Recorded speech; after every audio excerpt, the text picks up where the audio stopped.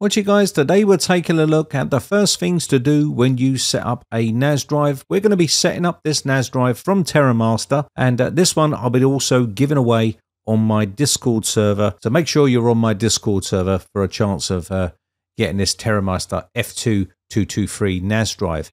Now this one does have an Intel Celeron N4505, which is a dual core 2 GHz with a maximum boost of 2.9 GHz. It comes with 4 GB pre-installed in the system, which does have 2 slots on it, which supports up to 32 GB of memory. So pretty decent for upgradability for memory. And again, this is exactly what you can get inside the box. And it will be a Ethernet cable here. And we'll also have a power adapter to power the actual NAS drive itself. This is a UK plug here. There's the specs on the actual adapter here. And you can see it's a switching adapter. It does come with a barrel connector on here. We also have down here some rubber grommets, anti-vibration rubber grommets by the looks of it, and some screws for, so maybe you want to put in some SSD in here or something like that. And we have some rubber feet, anti-vibration rubber feet here. We also have some stickers here. If you want to use these, you can do. And again, we also have the user manual, quick start guide, and warranty here as well.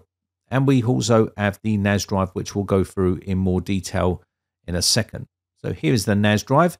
So let's go ahead and take a look at the NAS. So we do have 2 bays here, 3.5 inch and also 2.5 inch SATA drives you can put in here.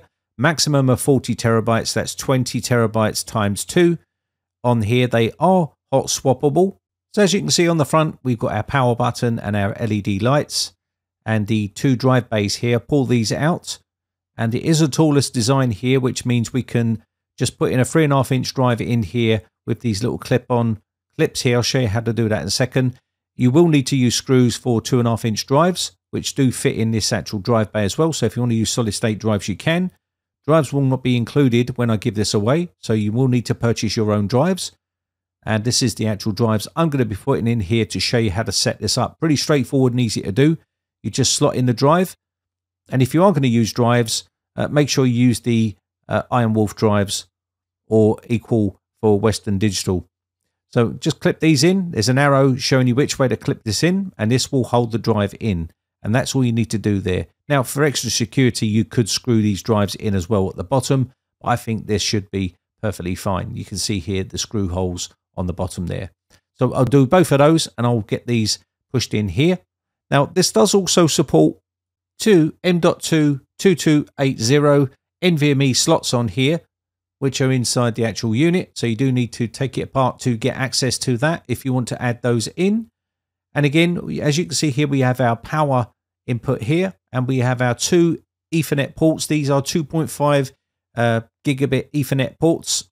We also have 2 3.1 USB ports on here, and we also have a HDMI port on here as well. The fan itself is an 80mm fan, and this is a smart fan, which means you can run it at high speed, medium speed, or low speed. The unit weighs 2.4 kilograms, and also the actual size of it is 227 times 119 times 133 millimeters.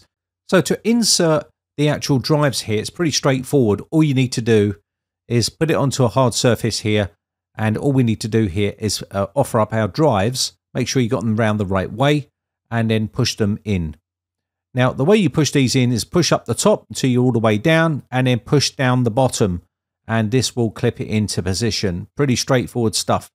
And once you've got these in, we'll give it a bit of power and some Ethernet. And once we've got that done, we will then obviously be able to set this up. So as you can see, I've got the Ethernet cable plugged in, and I've got this going to my router, or you can plug it into a switch. I've got some power to it, and I've now powered the device on. So once we've done this, we can then head over to the computer, and now we can go and set this up with our quick setup guide here. Very simple and easy to set these up. Now, if you're running a different particular type of NAS drive, your settings may be different. Now, if you check your packaging, you'll see a quick setup guide here, just like this one here, and it'll have all the instructions on how to get this set up and installed, but I'll show you how to do it. So we're going to head over to the browser, and we're going to open up a link here, which is on one of the actual cards here.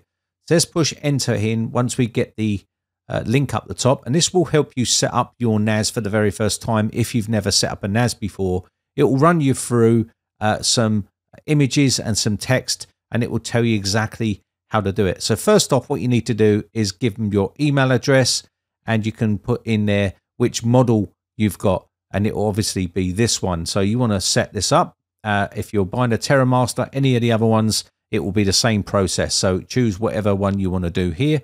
And once you get your selection, choose which number of drive slots it has, and choose which product category it is, whether it's a TNAS or whether it's another type of NAS. So what you're going to do is put in your email and push start, and this will give you all the information for that particular NAS on what you need to do. It's very simple and easy to follow. Just go and click the little blue arrow down the bottom to run through the slides there. Now, once you've got all that done, head back over to your browser and type in here the TNAS-local and push continue to site. This will give you a countdown. So it's just going to load up the bootloader from the server. So please wait until it gets to the end, and it will start to initialize your NAS. So you can see here, it's now going to give you a warning saying using incompatible desktop hard drives, example Barracuda, or any other unhealthy old drives are likely to fail and you can lose data. How do you want to initialize your TNAS? Well, you can use default or custom.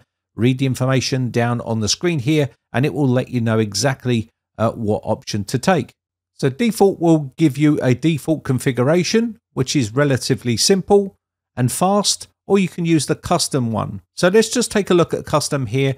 This will give you a step-by-step guide, and you'll have to go through here. This is more for professional use. If you want it simple, just leave it on the default and go with this option. So you can see here, data on the hard drive 1 and the hard drive 2 will be deleted, and it will start to install the TOS onto our hard drives. This does take a bit of time. It's going to download this onto the actual NAS itself, and it will go through the installation process and set it all up for us.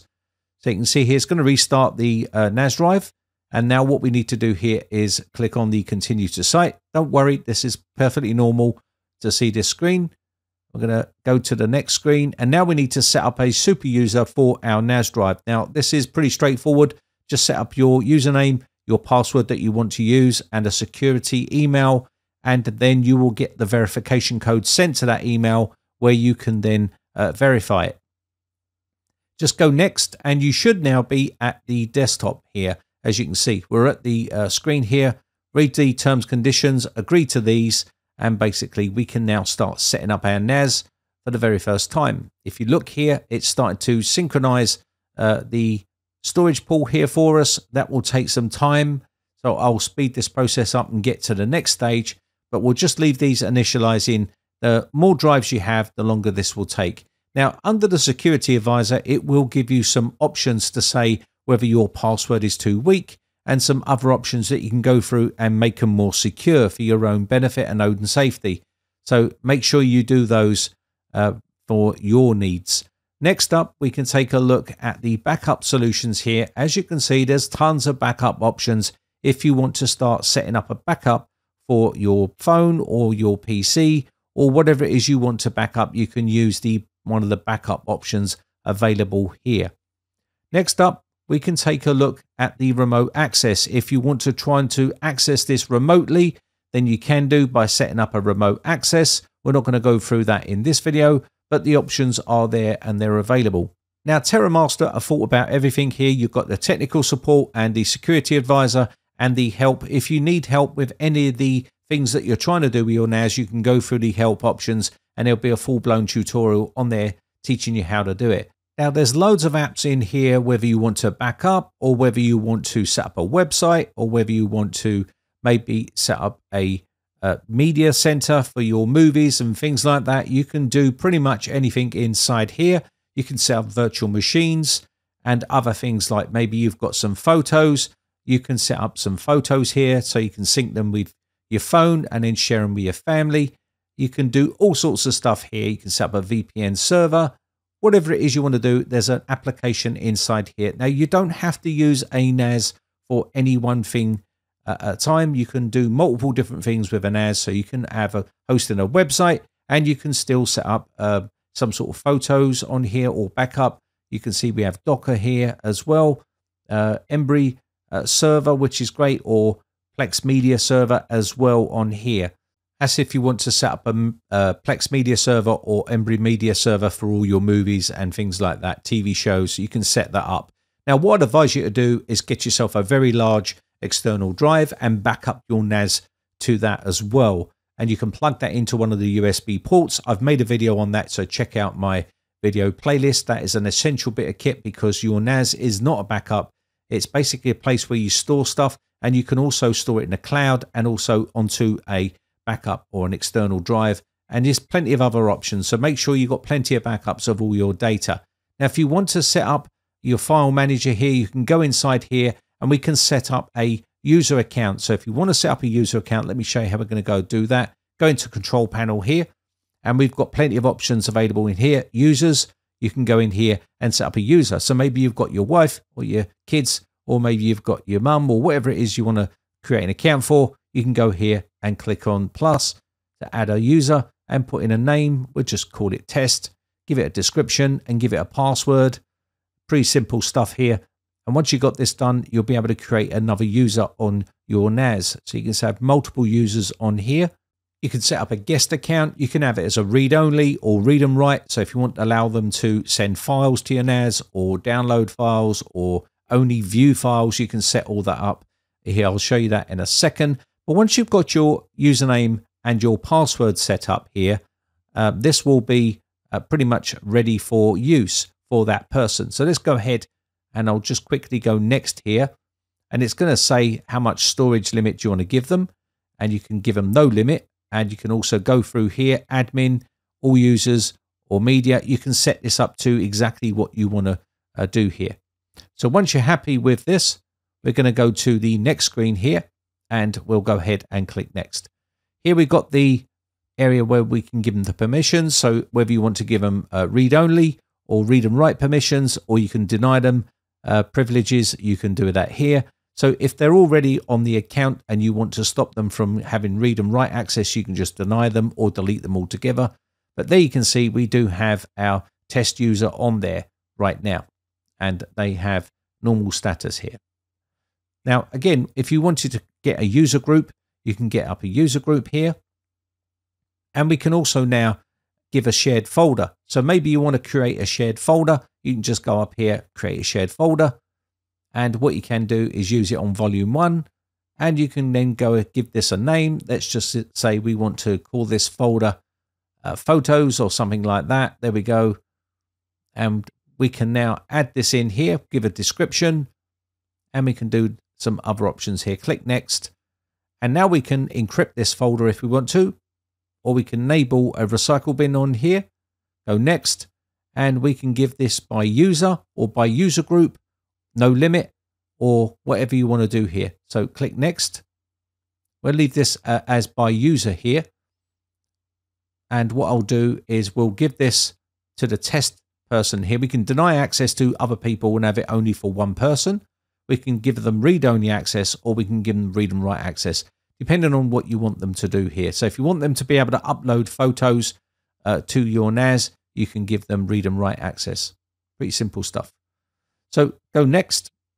And there we go. Enable storage quota here. This will give them so much storage that they want. So remember how much storage you got on your NAS. I'm going to give them 1 GB, and we can then create that basic storage pool for them there of 1 GB. Obviously, there's not going to be much they can do with 1 GB, but you get the general idea. So let's go ahead and take a look at here. ISO shared folders. You can put in ISOs here. And then we have our photos. And we've now got that all set up. So that's your basic setup of your NAS. Again, you can install plugins and whatever you want to do. Set up a Plex Media server or Embry server and put all your movies on there. Create a media folder, stick all your movies in there, and away you go. So pretty simple stuff. But now if you want to access on your computer, go to your computer, click network, and you should see the TerraMaster pop up here, and give it the name or whatever name you've given it. Log into there by giving it the username and password. So whether it be for the administrator account or whether it be for the user account that you set up, just put in your details, and I'm going to just put the details in and click remember my details and click OK. And this will then give you access to the folders on your NAS, so you can just drag and drop stuff on there. Very simple. Anyway, that is going to be about it. So I hope this video has been some sort of use to you. If you want to have a chance of getting this NAS drive, then make sure you're on my Discord server. Link is in the video description. My name has been Brian from briteccomputers.co.uk. Just want to say a quick shout out to all my YouTube members who join my YouTube members group, whether it be first tier, second tier or third tier. I really do appreciate the support. I just want to say a quick shout out to Michael Gadder, RTX Brody, David Lees, Waleed, also PC Repair Tech, Edward Kelly, Albert Hewson, Celtic Lad, Big Daddy, Gary Belts, Mike Bigness, Jedi Buddhist, GeoSam and Welsh Tony 1. I really do appreciate the support, guys, for the tier 3. And I shall catch you on the Discord server for a chat, or I'll see you in the very next video. Thanks again for watching. Bye for now.